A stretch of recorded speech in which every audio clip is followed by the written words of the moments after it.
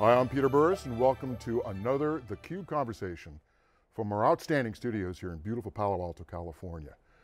Like all our CUBE conversations, we've got a great one today. In this one, we're going to talk about some of the trends that people are experiencing in the world of security and threats.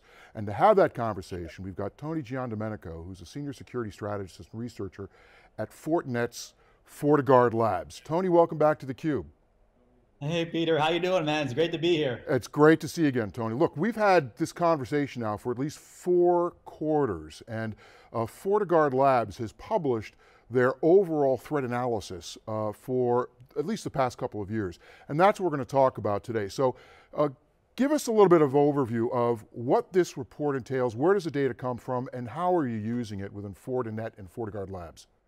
Sure. Well, so this is a quarterly threat landscape report, right? So obviously we do it on a quarterly basis, and it's really geared towards the IT security professional, from the CISO all the way down to the folks that are actually in the operations, the daily operations. And we're getting billions of events that we're observing in real-time production environments, and we're looking specifically at application exploits, we're looking at malware, we're looking at botnets, and we hope to be able to identify different trends that then may be able to translate into that IT security professional to be able to figure out where they should be focusing their security efforts.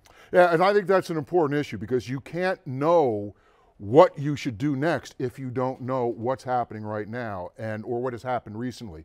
But you've tried to provide, let's call it a more general flavor to the report this year, in the sense that you've introduced some indices that shows trends over time. Talk to us a little bit about that.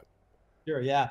So last quarter, we finally introduced what's referred to as our threat index. And what we were trying to do is be able to track the ebbs and flows of threats over time. And we always break down our exploits or our threats into application exploits, malware, and botnets. So each one of them also have their individual index. Now, although there was some peaks and valleys, and application exploits did hit an all-time high, at the end of the quarter, it ended up around the same, the threat index did, as last quarter. And I think a lot of that may be actually driven by the holiday season. Now, if I had a crystal ball, I would probably think that the future quarters, the threat index is probably going to continue to increase. And I think there's a couple reasons for that, right?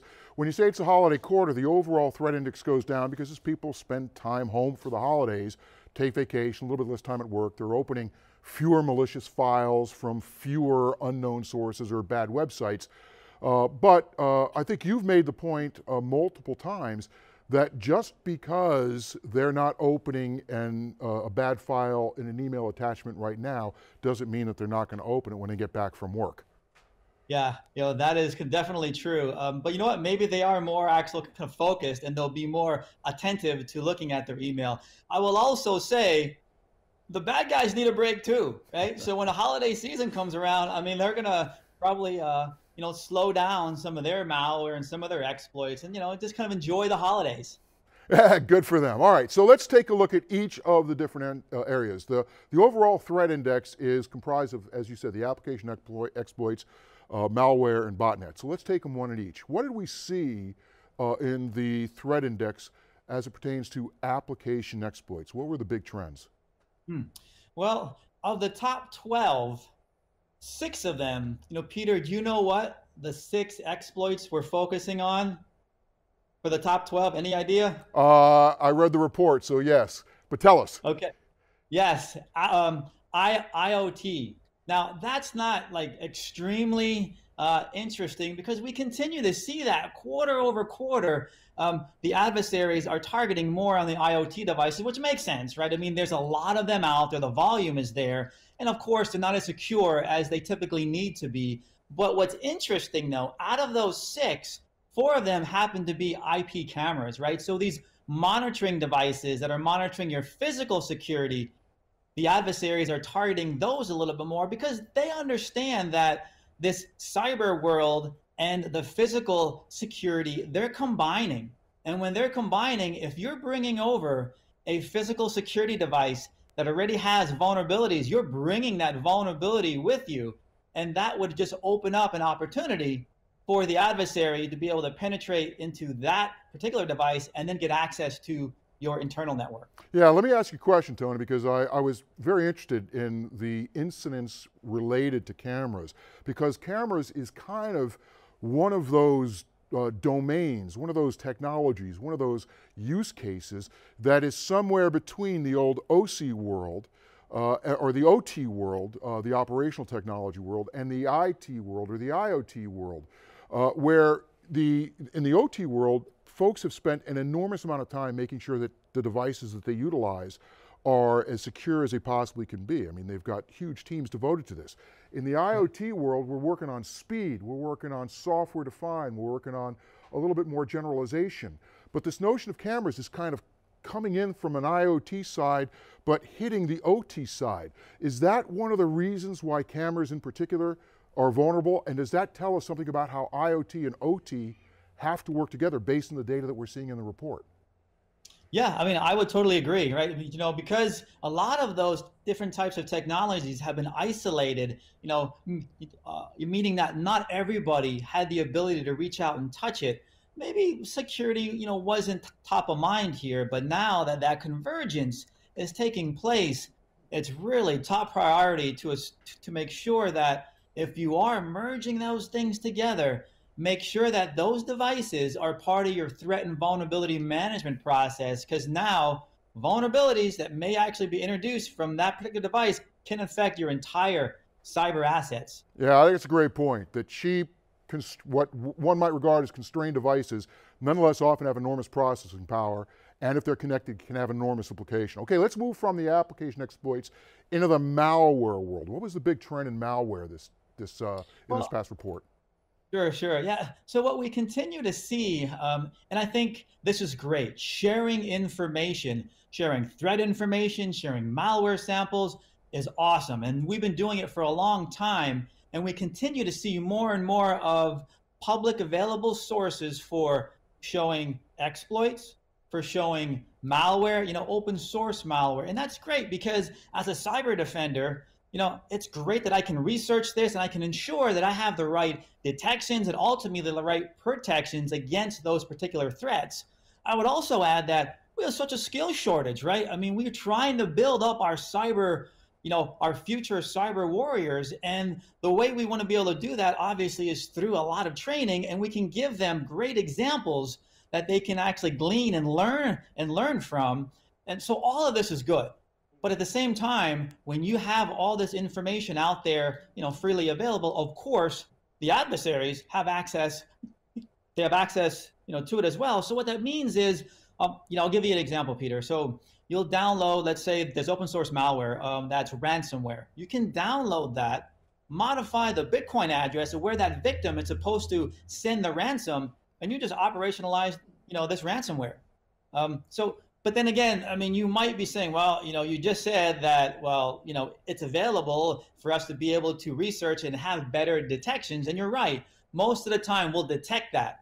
But now you add in the fact that there's a whole bunch of open source evasion tools that you can run your malware through that would obfuscate possibly the malware enough that it can circumvent some of the actual security controls that you have in place. So it's a good thing, but we do continue to see, some of the bad guys leverage it as well. So let me see if I can put that in the context of some overall industry trends. Historically, the things that got the greatest installed base were the targets that were preferred by bad actors because they could do the most damage in those large numbers. And open source, as we improve these toolings, we see more people flock to that set of tools, and as those tools become more popular, they both have more value to the enterprise as a protection, but they become increasingly obvious targets to the bad actors. Is that kind of what you're saying? Yeah, sure. It's almost like the cybercrime ecosystem now, the actual tools that are available, the services that are available at your fingertips. No longer, do you need to get, to be an expert to get in the life of cybercrime. You just need to know where to get these resources, and that is what's really driving the volume of attacks these days. So you're absolutely right, Peter. So we've talked a little bit about application exploitation. We've talked a little bit about malware. Now these are things that we look at before the system gets compromised. We're really concerned about avoiding them getting a footprint or a hold within our system. Now let's talk about botnets, which are particularly interesting because often the botnet gets turned on and becomes a source of danger after the compromises take place. What do trends in botnets tell us? Sure, yeah. So one interesting point in botnets in Q4 was the fact that the initial botnet infections per firm was up 15% from the quarter before. So what that means is, on average, each firm saw about 12 botnet infections for that quarter. And that kind of translates into, out of maybe the 91 days that you have in that quarter, 12 of those days, they actually had some type of botnet infection that they had to actually respond to, right? Because they got to respond, like you said, Peter, the infection's already there. Somehow the payload circumvented their security defenses. It's on there, and it's trying to communicate out to its command and control infrastructure, whether it's to download other malware, whether it's to actually possibly provide different types of commands to execute their cyber mission, whatever it is, it's there. And that's where we were sort of triggering on it. And I'll add to this, because of this, you got to invoke your incident response process, which means you're taking time, you're taking resources away for folks that are probably working on other projects to be able to help them fortify their overall security program more, which I think underscores the need to be able to ensure that you're leveraging technology to help you make some of these automated decisions with being able to prevent and ultimately, hopefully, be able to remediate those threats. Yeah, so we've seen application exploits down a little bit, malware down a little bit, largely because of the fourth quarter's holiday quarter. We've seen botnets also follow those trends, but still we have to be concerned about the number of net new days in which a botnet is operating. Is there something that we started to see in the data that requires new thinking, new approaches? What about all these memes that people are downloading, for example? Yeah, I'll tell you, social media, right? Love pictures. Whether it's Facebook, whether it's Twitter, Instagram. Words are good, but what's even better, it seems, is pictures. People love pictures, and adversaries know that. So with an attack called leveraging steganography, I think I spoke about that a couple. Maybe it was last year.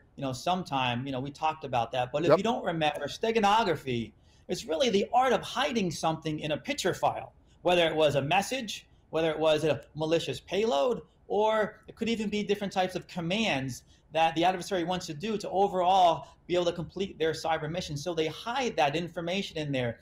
And the adversaries, to be able to attack or leverage a steganography attack, they're using social media as a means of that communication. And what's interesting about that is nowadays, maybe 10 years ago, not as much, but nowadays, social media traffic and apps are kind of acceptable on a network these days, right? The marketing organizations, comms, and PR, they leverage these social media sites. It's a key part of their overall plan. So you're gonna see a lot of social media traffic in the network. So the adversary, if they can blend in with that normal traffic, they may go unnoticed for quite some time. So as new sources of data are exploited by the business to engage their customers, like social media, new technologies or new concepts like steganography, or steganography's been around for a long time, but it's new to a lot of people, becomes something that increasingly has to be observed and tracked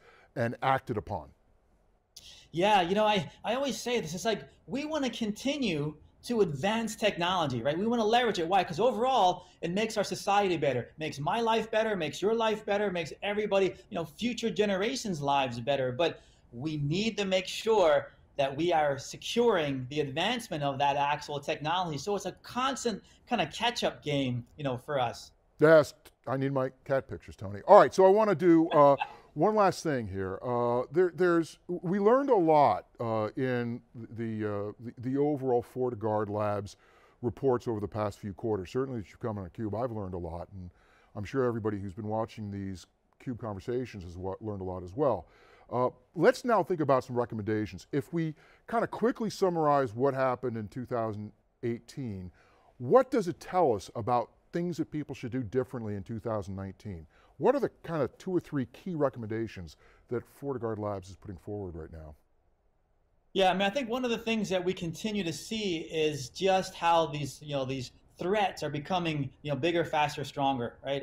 And that's really being sort of driven by the cybercrime ecosystem, the advancement of these types of attacks. So, how do you continue to ensure that you can keep up with this sophistication and this volume? And I'll kind of make it simple at a high level. Obviously, it goes a lot deeper, but the first thing is having awareness. I really feel people don't truly know what they're actually protecting within all of their cyber assets. What are operating systems? What software? Where are they located? Where is their data located? How is their data flowing from system to system? I don't think they have a good understanding of that. So having that awareness, right? It's getting even harder now because it's cloud, right? It's on your workstation, right. It's in the cloud, it's all over the place. So it's good to get a handle on that. And once you have that, you need to act on it, right? So whether it's identifying vulnerabilities that need to be, say, patched, or whether it's finding some type of threat in your environment and taking action, it's important that, we need skilled resources, to be able to deal with that. But I would say, once again, look at automation. How can you leverage technology to be able to communicate with each other through open APIs and make some automated decisions for you? Isolate those threats, allow you to fight through the attack a little bit more so you can figure out what to do. Ultimately, hopefully, it's going to minimize the impact of that one breach. And I would say this, threats are going to get in, but if you can continue to resist that threat before it gets into the core of your network, that's a win for everybody. So continue to resist is a big one, because that initial access, it's going to happen. Continue to resist so you can ensure the minimization of the actual impact of that risk. So I got 2 quick comments about that, Tony. You tell me if I can summarize this right. One is that, look, everybody's going to digital. Everybody's going through digital transformation. Very few firms, however, have truly adopted an asset-oriented approach to their data. What you're saying is security is how you go about making your data private so that you get value out of it and not bad people. That's, I think, kind of an overarching statement that this is a business problem that has to be treated like a business problem and invested in like a business problem. The second thing that Absolutely. I would say is, and let me see if I got this right, that the idea ultimately that that data stays in one place and is used only in one way is wrong. It's going to change over time, and we have to acknowledge that there's not one approach to how we go about data security and handling these threats. There's differences in application exploitation, differences in malware, and as you said, botnets are indications that something's already happened. So we have to use a more balanced, comprehensive view to how we think about handling the threats against us. Have I got that right? Yeah, absolutely. And I'll just end it with that there's a lot of things that you have to deal with, right? And we have such a cybersecurity shortage, and you can never get to everything. But like you had said, it's a business issue. If you can understand your critical business processes and focus on those things, those assets, that data, that is going to be how you're going to prioritize and ensure that you can minimize the overall impact of an actual threat that may actually enter into your environment. Tony Giandomenico, Senior Security Strategist and Researcher at FortiGuard Labs of Fortinet. Once again, Tony, thanks for being on theCUBE. It's always a pleasure, Peter. And always love having Tony G on. Hopefully you've enjoyed this CUBE conversation as well. Until next time, I'm Peter Burris. Talk to you soon.